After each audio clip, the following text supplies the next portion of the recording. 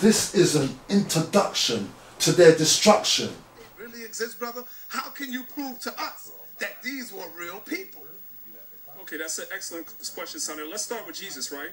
Now, we all know that the accounts of Tacitus, and we know the accounts of Josephus, and those are credible historians. But I'm going to throw another name in there. What about Celsus? How many brothers out there know about Celsus? C-E-L-S-U-S. That's another accredited historian. And there are many, many others that testify to the existence of Christ. And they were more approximate, or more in proximity to the time when Christ existed. So they would know more then than we would know today. Let's look at Celsus here. So to their fantastic story, which they take from the Jews concerning the flood and the building of an enormous ark, and the business about the message brought back to the Saviour of the flood by a dove, or was it an old crow? This is stupidity. That's why he said about an enormous ark and some dove, or was it an old crow? What did he go on to say? He said, this is nothing more than a debased and nonsensical version of the myth of Deucalion. Hebrew Israelites. And then they go, look at her, she's wearing a top. Give me Corinthians 1:4. And God said a woman wasn't, you're a whore. Give me scriptures. That's Fideism, remember the word. It's Verbalist-Fideism. Black women are scared to walk past them. How the hell are you going to even try to get someone to listen to what you're saying when you approach them like that? Don't just say everybody had their myth story. What you should be asking is which one came first. Because I've read this story to you like before, correct? Deucalion story. And most of you, I just read it. I didn't even tell you what it was about. And most of you was like, yeah, that's the story of Noah. And I'm like, no, that's the story of Deucalion. Deucalion was before Noah. That's actually in the Greeks' fables. So when they came up with these stories, Celsus was just like, hold on a minute, I've heard this before. That's the story of Deucalion. It's child's play. Sitting here saying we can't debate our Hebrew, we don't debate them. It's child's play. No one lying. I've seen one Hebrew camp approach another, and I thought they were going to fight. They were up in each other's face. Why? Because of the different interpretations of the scriptures. That's what the Bible does to you when you read it literally. The Christians think of Jesus as the very logos of God, and their worldview is very silly, as silly in fact as their records of how man came to be. They teach that man exists in a garden planted by God. This is what Origen was saying. And that after a time man was thrown out of this garden due to certain circumstances beyond his control, and was made to live in a world that in most respect was very opposite of the garden. Now all of this is very silly indeed. Moses can only have written such things because he was stupid. And their general effects is that like the old comedies, where we hear of what? Proteus marrying Bellerophon. This is Greek mythology. Yeah? And Pegasus came from Arcadia. In short, Moses and the prophets who put together this record had absolutely no inkling how the world came to be. And their books are absolute garbage. Celsus. Let us imagine what a Jew, why did he say a Jew? Because a Jew is somebody who is learnt, let alone a philosopher who is of a higher order. That's what he meant. Not a tribe calling themselves Jews. That you fabricate the story of your birth from a virgin to quiet rumours about a true and unsavoury circumstances of your origin? Is it not the case that far from being born of a royal David city of Bethlehem, you were born in a poor country town, and the woman who earned her living from spinning, I put prostitute, because that's what it meant. It is not the case that when her deceit was discovered, to wit, that she was pregnant by a Roman soldier named, what? Panthera. Now here is where it gets sticky. Who is he talking about here? Seen it before, isn't Panthera the That's right. Because when you look up Panthera or Pandira, you won't find much information about it. Do you understand what I'm saying? But he just told you here, in the 1st century, that's how the story was going. She got caught and got pregnant by a Ramazoda Panthera. She was driven away by her husband, the carpenter, and convicted of adultery. Indeed, is it not so that in her disgrace, wandering far from home, she gave birth to a male child in silence and in humiliation?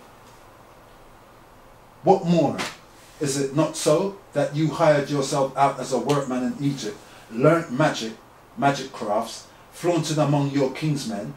What absurdity! Clearly the Christians have used the myth of what? Danae and who? Agur and Antioch in fabricating the story of Jesus. So he's saying, we've read these stories in these myths. Is this the same Jesus in the Bible? What did he say here? He said he went into Egypt and learned magic. Do you know there's a Jesus in the Bible in the books of Acts that they call Bar Jesus? And people go, yeah, he was a magician. Is that who Celsus was talking about? Manetho, Egyptian priest referred to by Josephus, states Egypt was affected with disease owing to the foreigners. So he says, owing to the foreigners, among whom were those who were afterwards styled, what? The children of Israel. So he's saying they were styled like that afterwards. They were just making up shit. The Jews were around in the 1st century, anything that was hip, they were on it. What did he say? Also observe that what Exodus says of their Israelites, servitude under the king of what? Heliopolis, and of the oppression of their hosts, the Egyptians, is extremely probable. It is here their history begins, is nothing but mythology and cosmology. What did he say? It is here their history begins. After that, it's nothing but what? Mythology and cosmogony. We're coming to Dr. Inan. He says, we seek in vain amongst the Egyptian hieroglyphics for scenes which recall such cruelty as those which we read in the Hebrew records.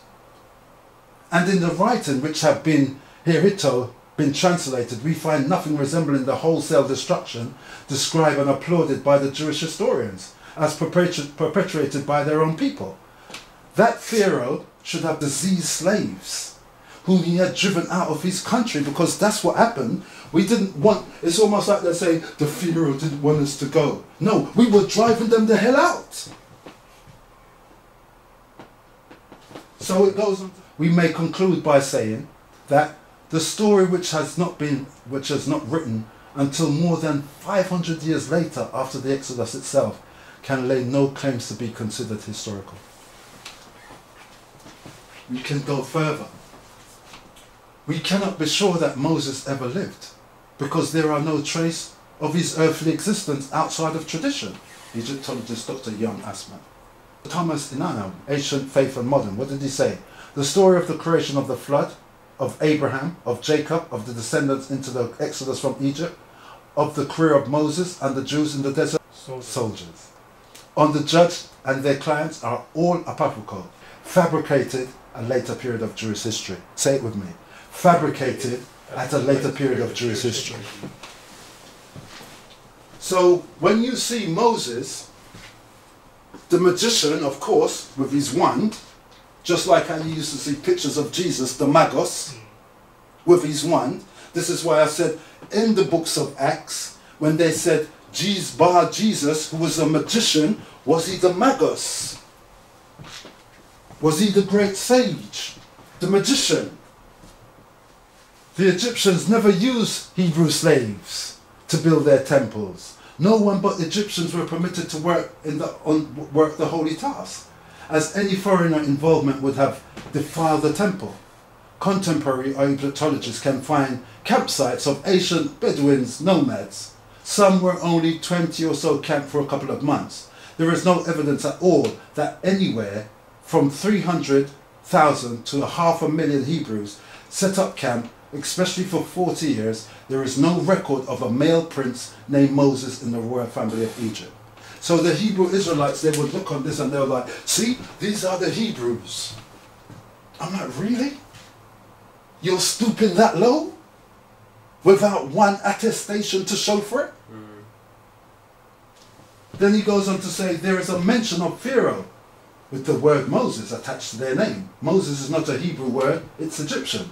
It is a part of a sentence name such as Thutmose, Atmos, or even Ramesses. It means son or is born of Thutmose, meaning Thoth is born or is born of Thoth. There is no record in any other kingdom that mention 500,000 Hebrews walking by. We have no records of the Hebrew from Egyptian sources at all until 2 centuries later, about 1000 BCE, where they first appeared being mentioned in the passing as a neighboring culture. Not a word about these escaped slaves over there in Palestine. The parting of the Red Sea is borrowed from Persian Zoroastrian legend. That's why I said to you, go and read it. Read Bacchus. Unless therefore a man by God great grace received the power to understand what has been said and done by the prophets, the appearance of being able to repeat the words or the deeds will not profit him, if he cannot explain the arguments of them. And will they not surely appear contemptible to many, since they are related by those who understood them not? What was he talking about? The scriptures. Celsus categorically accused the Christians of changing their gospel story in many ways in order to answer the objection of their opponents.